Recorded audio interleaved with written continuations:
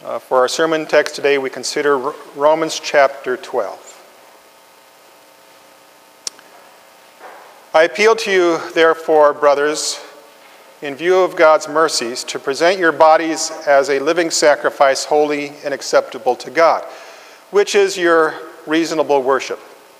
Do not be conformed to this world, but be transformed by the renewal of your mind, that by testing you may discern what is the will of God, what is good and acceptable and perfect. For by the grace given to me, I say to everyone among you not to think of himself more highly than he ought to think, but to think with sober judgment, each according to the measure of faith that God has assigned. For as in one body we have many members, and the members do not all have the same function, so we, though many, are one body in Christ, and individual members of one another. Having gifts that differ according to the grace given to us, let us use them. If prophecy, in proportion to our faith; if service, in our serving; the one who teaches in his teaching; the one who exhorts in his exhortation; the one who contributes in generosity; the one who leads with zeal; the one who does acts of mercy with cheerfulness. Let love be genuine, abhor what is evil, hold fast to what is good. Love one another with brotherly affection. Outdo one another in showing honor. Do not be slothful in zeal, but fervent in spirit. Serve the Lord. Rejoice in hope. Be patient in tribulation. Be constant in prayer. Contribute to the needs of the saints, and seek to show hospitality. Bless those who persecute you. Bless and do not curse them. Rejoice with those who rejoice. Weep with those who weep. Live in harmony with one another. Do not be haughty, but associate with the lowly. Never be wise in your own sight. Repay no one evil for evil, but give thought to do what is honorable in the sight of all. If possible, so far as it depends on you, live peaceably with all. Beloved, never avenge yourselves, but leave it to the wrath of God. For it is written, "Vengeance is mine. I will repay," says the Lord. To the contrary, if your enemy is hungry, feed him. If he is thirsty, give him something to drink. For by doing so, you will heap burning coals on his head. Do not be overcome by evil, but overcome evil with good. We pray. These are your words, Heavenly Father. Sanctify us by your truth. Your word is truth. And now may the words of my mouth and the meditation of all our hearts be acceptable in your sight, O Lord, our rock and our redeemer. Amen. You may be seated. In the name of Jesus Christ, dear fellow redeemed. So now in chapter 12, Paul takes up the topic of what we call sanctification. Sanctification is what we do. He has spent the first 11 chapters basically on the subject of justification, what God has done for us, that God has in fact declared us not guilty through faith in the blood atonement in the work of Jesus Christ alone. But in order to introduce this subject of sanctification, let me talk about the therefores that we have found in the first 11 chapters of Romans. So, this is basically what God has been saying in the first 11 chapters. First 3 chapters, he has been saying to us, "You're sinners, but I have loved you, therefore I sent my Son. And my Son went to the cross, bled, and died. Therefore, all sins are forgiven. And I, as God, want you to have this gift of forgiveness, which you cannot receive by your own reason or strength. Therefore, I will give you the gift of faith by which you receive this. And since all of this from beginning to end is done by me, God, therefore the reality is I have called you, I have elected you to come to faith, to be preserved in the faith, and never to fall away no matter what happens. That you will be preserved no matter what happens in your life. So these are the therefores, and you'll notice that all these therefores are really mercies of God. Beautiful, wonderful mercies of God. And there is one more, therefore, that we find in our text for today. And so what Paul is doing here is he's saying you have all these mercies in chapters 1 through 11. God sends his Son, he pays for our sins, he brings us to faith, he's elected us so that nothing can separate us from the love of God. And then he says again here in chapter 12, verse 1, therefore. But what is it that this therefore is? What follows this therefore? This therefore that is in fact the basis for our Christian life, for our sanctification. What is it? Well, obviously, what follows this therefore is not that we say, all right, let's go out and sin all we want. That doesn't make any sense. And Paul says what follows this therefore does make sense. It's reasonable, is what the word says in the Greek. You could compare it to a man giving you $1 million because you're desperately poor, and then you say to yourself, I've got to thank this man. And how can I thank him? Well, you obviously would not say, well, I'm going to thank him by going out and doing everything contrary to what this man stands for. No. What follows the therefore, what follows these mercies, what we do in view of these mercies is reasonable. It leads to a reasonable worship or a reasonable service is what the Greek originally says there. So again, let's look at these words. I appeal to you, therefore, brothers, in view of God's mercies. And here's what follows. To present your bodies as a living sacrifice, holy and acceptable to God, which is your reasonable service. So, what follows the therefore is you and I presenting our bodies to God as a offering to God, a living sacrifice, holy and acceptable, pleasing to God. In other words, what we're supposed to do is we're to take the law of God, the 10 Commandments, which convicted us of sin, and we're now to use the law of God also as a guide as to how we are to live, how we are to thank God for what he has done for us in Christ. And we also see here in this text that this holy, acceptable life begins here. Paul talks about the renewal of the mind.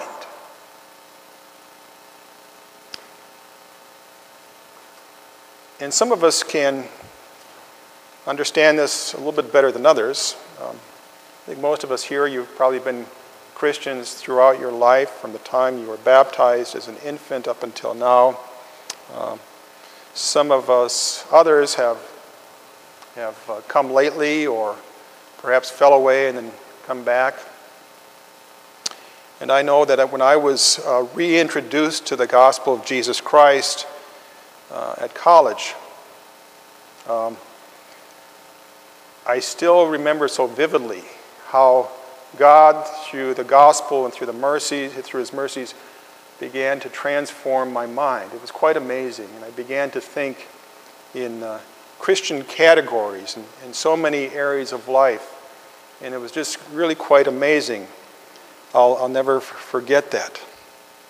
All of a sudden, I started asking myself, what good can I do? I started asking myself, how can I live in view of God's mercy? I started asking myself, how can I obey God? How can I now use God's law as a guide for how I ought to live? Now, I don't say that to brag because there's very often two dangers that accompany this, two pitfalls that accompany this. And I fell into both these pitfalls. One, I became what's called a pietist. A pietist is just another way of saying a self-righteous Pharisee. That was very irritating to a lot of people, probably especially my family. I had it right, everybody else had it wrong. Very irritating. And the other pitfall I fell into was I became quite depressed over time. Why? Because the law of God always accuses. It always convicts. And even though the law of God is there to guide the Christian, the law of God, and ought to guide the Christian, the law of God cannot by itself improve me. The law of God by itself cannot make it happen. The law of God cannot deliver on what it tells me to do. Only the gospel can do that.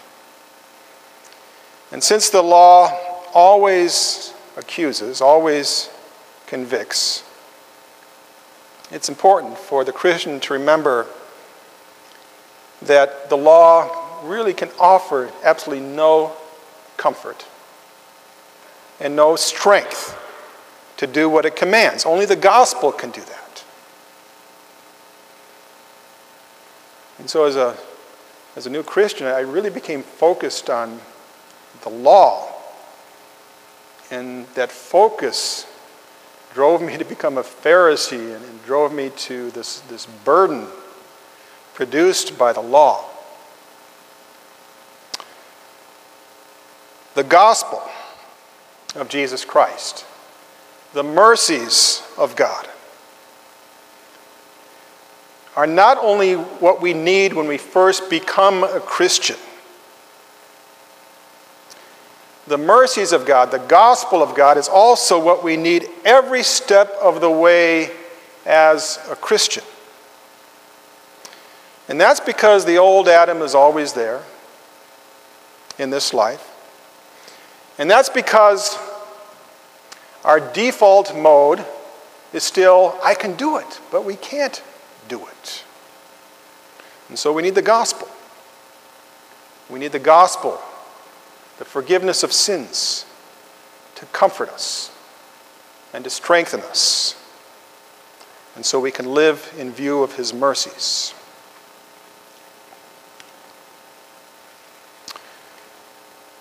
And so now we, as Christians, live in this therefore mode.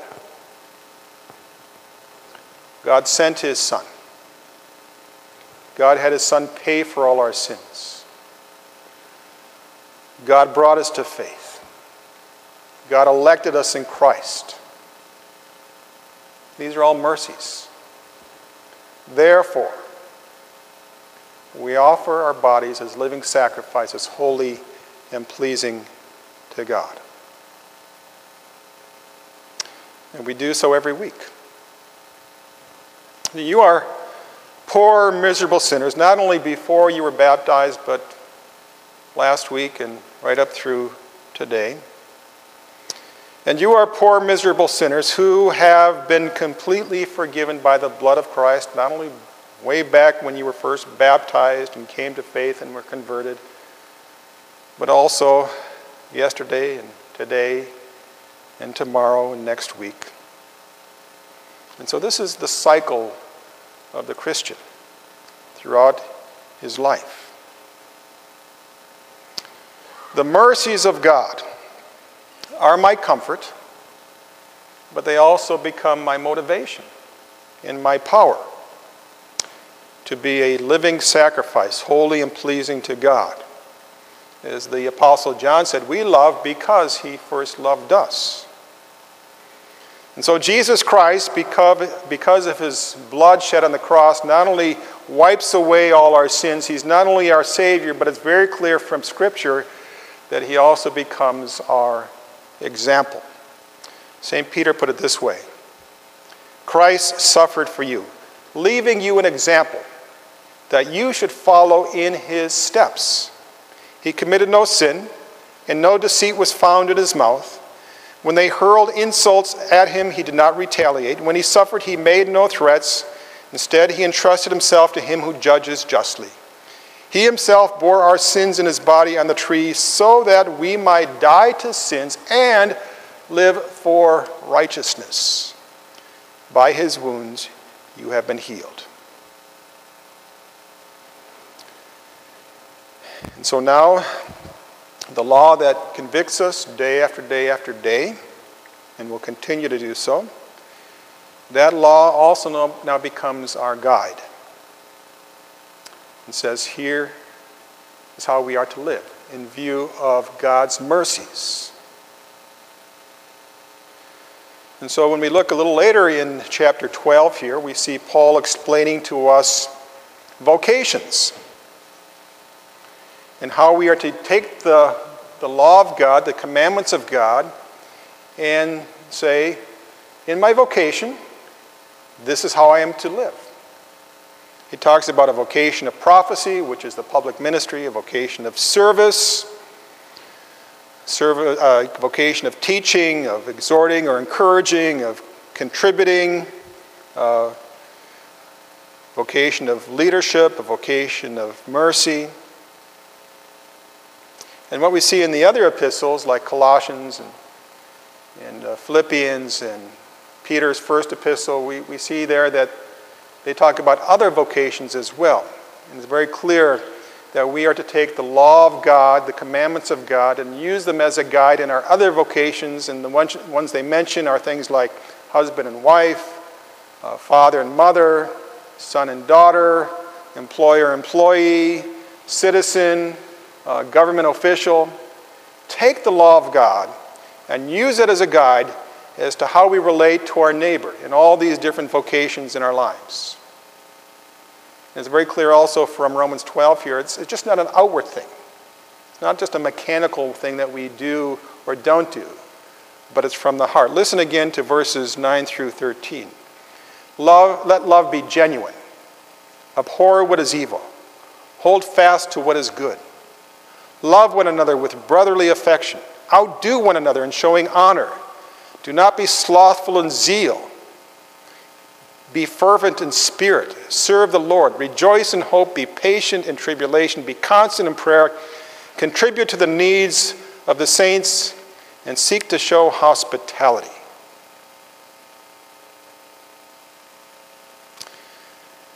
Now, the question we could ask here also is, how much is the law of God to be our guide? To what extent? And the answer is fully. To the full extent. Paul and Peter both give us the example of Christ and his moral, perfect life. And he says that's our goal as Christians. And to make this point even more clear, Paul at the end of this chapter here talks about loving our enemies. And this is very hard, very hard. Many of us, if not all of us, have experienced bitterness in life towards somebody who has offended us. I've had to deal with spouses who are unfaithful to each other. I've had to deal with a woman who was sexually molested by her father, and then her father rallies the family around him to persecute her. Talk about reasons for bitterness and hatred. And yet we are to love our enemies. Do we fall short? Yes. And so here's that problem again. The law of God that is to guide us in how we are to live and how we are to relate to one another, even toward our enemies, is also the law that accuses and convicts. And even if Paul is telling us, use the law of God as a guide, many times it comes back and it accuses us of our sins. Does that mean we're not Christians? No. It means we have the sinful nature. And so here is what we ultimately need to hear and remember. Going back to Romans chapter 5. But God demonstrates his own love for us in this: while we were still sinners, still enemies, Christ died for us. And so, as Christians, we will find that the law always accuses, always convicts us. But God's mercies always trump our sins. God's forgiveness always goes deeper than our sins. And so, Today, we offer ourselves as living sacrifices to God in view of his great mercies. And therefore, that means we let the law be our guide in every vocation we have, to the full extent it should. That's what we do this week. And then what?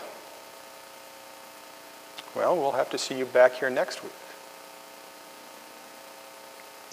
And we will place before you once again God's mercies in Christ. Amen. Please rise.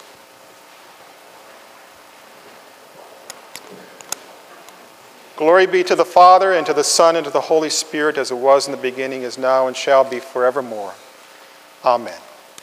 And now may the peace of God, which surpasses all understanding, keep your hearts and minds through faith in Christ Jesus. Amen.